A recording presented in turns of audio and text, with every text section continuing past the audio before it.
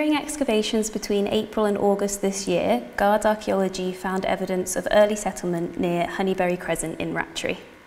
This presentation will cover the preliminary results from the excavations of this site. The excavation has been completed. However, post-excavation work on the assemblage and samples has not yet started. So I am going to talk about the results and conclusions we can draw at this point and give a brief introduction to the archaeology and artefacts we found. The site is located on the eastern edge of Rattray and is land that was previously used for pasture and livestock. It has a significant slope at ground level with a 10-metre difference from the higher northern end to the lower southern end. It is surrounded by a housing estate to its north and northeast and a tree belt to its west and southwest. Perth and Kinross Trust have been involved with the site since the archaeological evaluation of the area and offered archaeological guidance throughout the excavation, and the work was commissioned by GS Brown Construction. There were no previously known archaeological remains within the proposed development area. However, when Guard Archaeology carried out an archaeological evaluation of the site in July 2020, 52 features were revealed. These consisted of pits, post holes and linear features, with some of these features containing prehistoric pottery. Previously known archaeological remains within the surrounding area of the site include a kist burial and possible souterrain identified in Blair Gowrie, see the top left arrow, and the Neolithic Cursus monument, the Cleven Dyke, see the bottom left arrow. The arrow in the top right is where the site is. Close to the site, a palisaded enclosure and pit circle at Welton has been identified in the past, as well as the Milton of Rattray Cursus and enclosed settlement, see the bottom right arrow and the aerial photograph. In the photograph you can see two lines of pits which are defining the Neolithic Cursus. Many of these previously known sites have not been invasively excavated, and therefore the post-excavation work for the Honeyberry site will be able to date with certainty when the locality was settled. 9 identifiable post-built roundhouses of varying construction types were found across the site, a metalworking furnace, a possible cairn deposit, and many more pits and post holes. We found features suggesting the presence of metalworking activities, prehistoric pottery, and even some charred wood from a prehistoric context. The structures have been identified as fitting into 2 different types.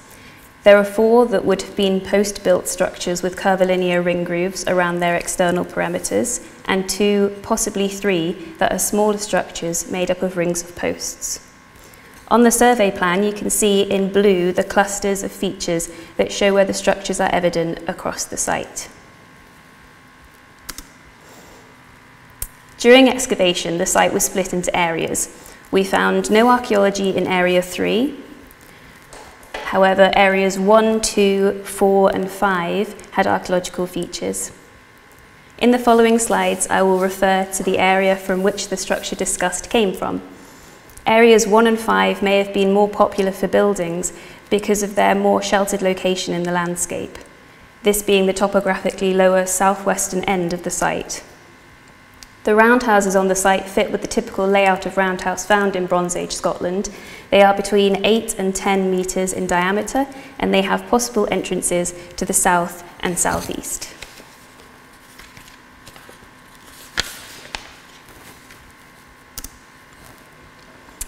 Structure 618 is the most complex structure. It was in Area 5 in the lowest and most southwesterly corner of the site. The structure comprised of a primary series of post holes and pits that created external and internal post rings, as well as an intermittently surviving ring ditch that can be seen in the north. At a later date, 2 pits shown in light blue on the survey plan truncated some of these post holes. The spread of all the features suggests the structure had an opening at the southeastern end. You can see on the mid-excavation plan photograph of the structure that there is evidence that the structure was burnt down and a charcoal-rich deposit is still visible. This is the only structure on the site that shows evidence of having been burnt down. After this primary phase of the building, the structure was rebuilt in a different architectural tradition, and at this point the wall of the structure was supported by stones, some of which you can still see in the photograph. The use of stones in this curbing technique is not visible in any of the other structures on the site, and is possibly an example of another Bronze Age type of layout called a ring bank. A ring bank structure would have had combinations of earth and turf and stone in a low circular bank that would support the roof. A sizable piece of charred wood measuring 24 by 11 by 10 centimetres was found internal to the ring ditch. Before it has been fully analysed, we can only say for certain that it is oak, but a date will be given during post-excavation analysis. Structure 414. The second structure that was found in Area 5 was made up of a ring gully and large post holes, several of which had cobble packing stones. This roundhouse included an area possibly used as a hearth in the centre of the structure. The possible hearth feature was not substantial, but the location and evidence of burning suggested it was used as a hearth. Intercutting features suggest that this structure was also used in multiple phases. The ring gully, visible with this structure, was possibly used to support wattle panels as walling, and fragments of daub were recovered from several contexts across the site.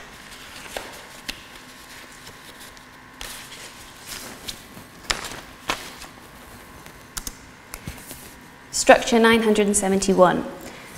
This structure was also used in multiple phases. In the survey image, you can see 2 rings of post holes in brown, as well as a ring ditch in blue, and a possible second internal, heavily truncated ring ditch also in blue. You can see the shallow outer ring ditch in the planned photograph, which was taken during excavation of the structure. In the centre of the structure, there is also evidence of burning, possibly from where there would have been a hearth. Structure 424. In Area 1, the most significant structure excavated was an arc of large post pits, several of which contained sub-rounded cobble packing stones. This structure is different from the others on the site, as it was located in a natural dip in the topography, and there aren't any significant reuse phases, as can be seen with the other roundhouse structures on the site. There is also no ring ditch or gully evidence suggesting it was following a different construction type. In structure 424, we found a possible piece of Neolithic grooved ware pottery, suggesting that this structure may be older than the others on the site. Also in Area 1 was a large inverted vessel, made from a rough fabric and possibly dating to the late early to middle Bronze Age. You can see the pot in situ in the top left photograph, and a detailed photo of some of the rim sherds of the pot.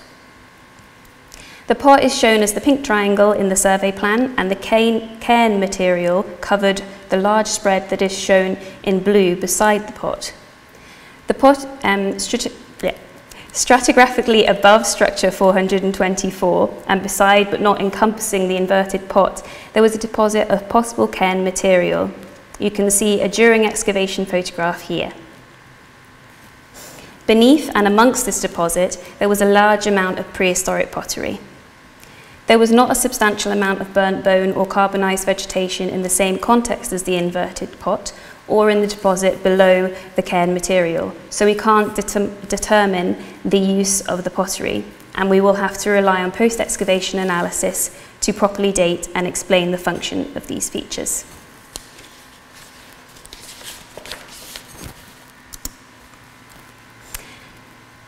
Evidence of metalworking. There was a hearth in the northwest quarter of Area 2. It was a double flue metalworking hearth, and it was identified as being further away from many of the roundhouse structures I've just talked about. Within the same area of the site, but in a different feature, we found 2 fragments from a possible tuyere. A tuyere is a tube that is used when attempting to blow more air into a furnace or hearth to increase the temperature. Here is a video of field archaeologist Joshua finding one of the fragments of the tuyere. This tuyere is made from clay and was found in a probable waste pit alongside pottery, daub and slag. The slag found on the site appears to be Iron Age. However, at this stage, before post-excavation analysis, we can't say for certain that the metalworking debris dates to the Iron Age. Simple post-ring structures. 2, possibly 3 small post-ring structures can be identified on the site.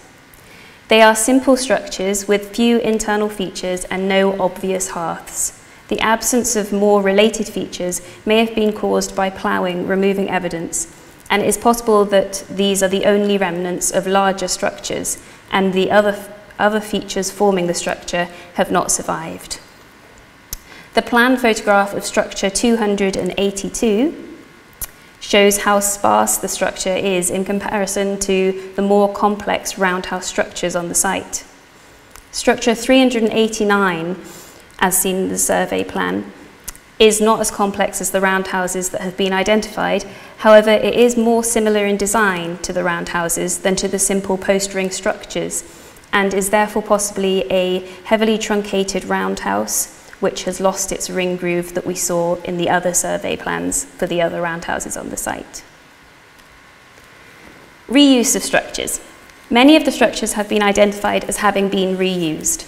Internal adaptations or changes in function are evident in structures 414 and 618. Large kidney bean-shaped pits or deposits can be seen internally on both sides of these structures. These features truncate post holes, which suggests they came with a later phase of use of the buildings. See the green pits in structure 414 and the light blue shapes in 618.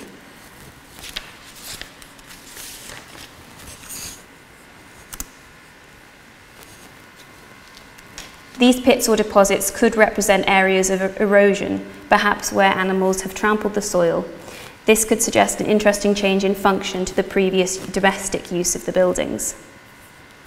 Prehistoric roundhouses identified in Scotland included turf, timber and stone as construction materials. As previously shown, Honeyberry has evidence of structures that used wattle and daub construction. See the planned photograph of structure 414. A possible ring bank stone and turf construction type. See the planned photograph of structure 618. And simple post-built structures with some substantial sized post holes with packing stones for extra support. See the detail photograph of the packing stones just there. The presence of an early settlement at Rattray is unsurprising, as the locality has many identified prehistoric archaeological remains. Post-excavation work on the site will present more precise and informed dates for the structures, and analysis of the pottery, tuere and slag can ascertain if the current projected dates are correct. From the features excavated, it is safe to say that the area was settled in prehistory, with many of the structures being of Bronze Age construction types, and also showing signs of reuse over time. The work at Honeyberry will support the already identified prehistoric archaeology around Rattray and tell us when settlement developed in the area. Radiocarbon dating results and analysis of the finds will help us understand the possible functions and dates of the structures. They will also aid our interpretation of the development of the site, as the structures on the site are Bronze Age in design, but it is possible the area was settled from the late Neolithic into the Bronze Age.